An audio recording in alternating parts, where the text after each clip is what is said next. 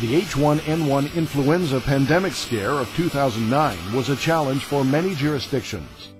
Vaccine shortages, long lines, and conflicting information exposed issues in planning and coordination among some agencies responsible for vaccine programs. While experiencing some of these same issues, the province of Saskatchewan was better prepared for shipping and receiving pandemic vaccine due to a lean transformation in their vaccine program.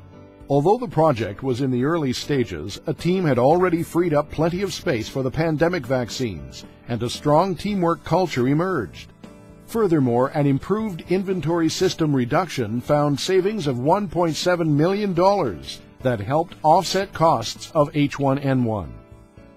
Problems of flow are common in most environments. Establishing flow with minimal inventory and waste is a key goal of lean practices.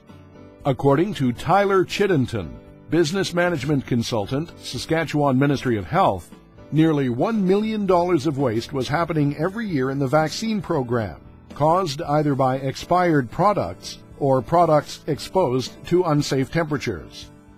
The breakthrough was, first, to identify the root cause of the problem, a major bottleneck, and then to eliminate that step entirely. Vaccines were being shipped to government services, waiting for a courier, being shipped to regional public health offices, and then being repackaged and sent out to the smaller satellite clinics. The team found a way to ship directly from the ministry to the clinics, cutting waste well beyond the 50% target that the team had set. This was a big win and set the tone for future team cooperation and buy-in.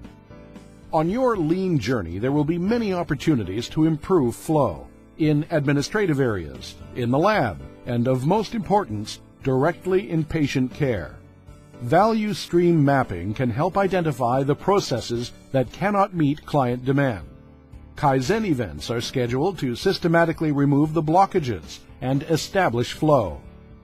Standard lean tools such as 5S, visual controls, and mistake proofing, together with attention to layout for flow and flexible staffing, are then used to make the value flow.